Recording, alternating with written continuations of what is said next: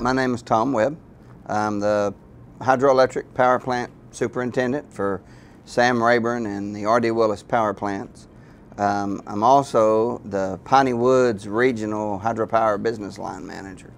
Sam Rayburn, they started construction in 1956 here, but they started the deliberate impoundment of the reservoir in 1965. In fact, this plant was commissioned in 1965. Sam Rayburn is a flood storage reservoir.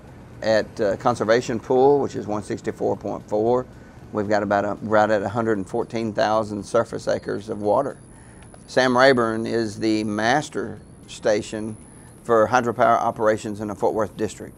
So there are 3 hydropower plants in the Fort Worth district. One is at Whitney Power Plant located in Central Texas. We've got the one here at Sam Rayburn and the R.D. Willis plant. Those 2 plants are operated remotely from here, and of course the operators operate this plant as well. So this serves as the master station as far as operations goes for all 3 plants. If I introduce myself to someone and they ask what I do, and I tell them I'm the manager of a hydropower plant, a lot of them don't understand that concept. What is that? What do you do?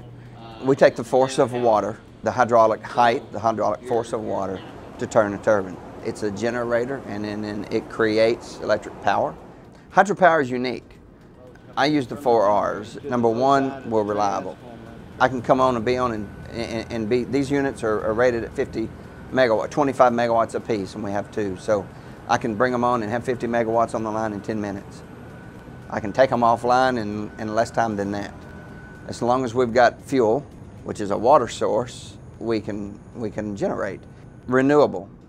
Evaporation will take water off whatever and then goes up into the clouds create rain, it rains, and we refill our fuel source. I mean, it's constant. That brings me into relevant. This past February, during the winter event, Winter Storm Uri, hydropower became very relevant. I'm a firm believer that the hydropower plants helped create and maintain and sustain that power system from completely failing.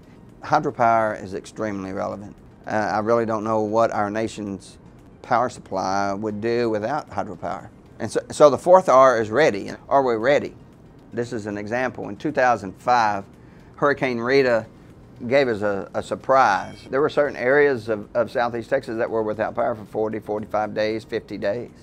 But we were called upon by the utilities and the state and all of Southeast Texas, some of these towns, to come online and pretty much restore the power system.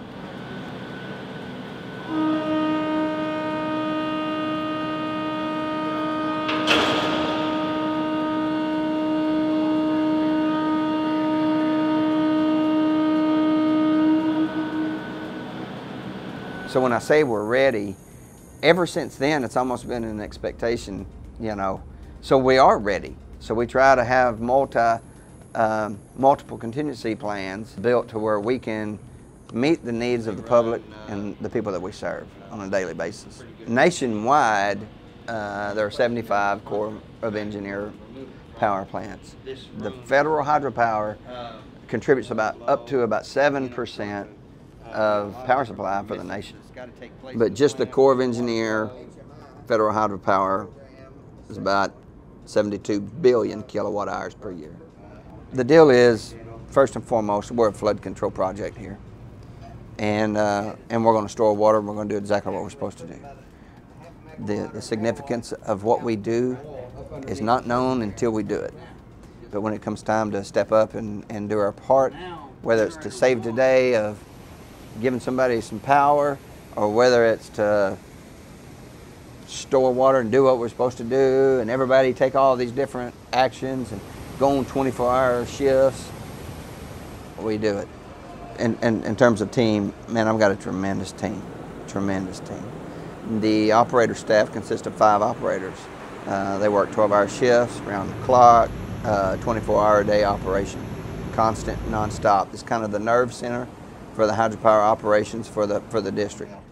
I've got a couple of administrative type staff. I've got 1 admin person, and then I've also got a maintenance control specialist, 3 mechanics, I'll have 2 electricians, and I've got 1 electronics guy.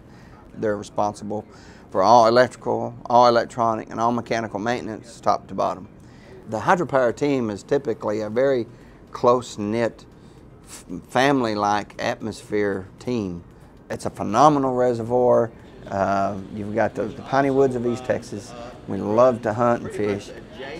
We're just good old country people, and we like to, you know, live in our rural areas and come to work and do our job, provide for our families, serve the American people and the public, and then go home.